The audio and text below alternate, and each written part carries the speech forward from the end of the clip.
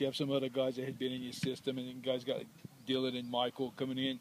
I guess what I'm looking at is the battle behind Dalton and Marcus, how those guys are shaping up and how's that developing. Oh, it's very good. The biggest thing we're going to do this spring for sure is give Marcus enough work to get better, but also we know what he can do. And so it's not like he's not going to work to improve him, but that gives the other guys some opportunity to really work and prove themselves.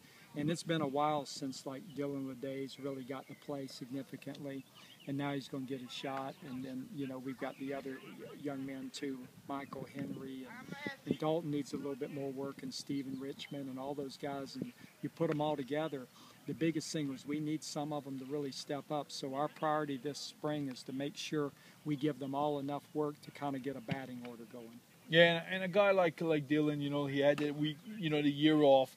He was on your scout team, participated there, got into the program, got into the nuts and bolts of the program. I know he's itching to get going good, but he really seems like he can fit because he can do a lot of things in your offense. That's right. We're excited about having him, and you're exactly right. When he came here, he was pretty much scout team, and he did suffer an injury during scout team and missed, you know, some significant time. But now I feel like he's healthy, and again, it's probably his mind spinning right now because we're putting a whole lot of offense in right this second.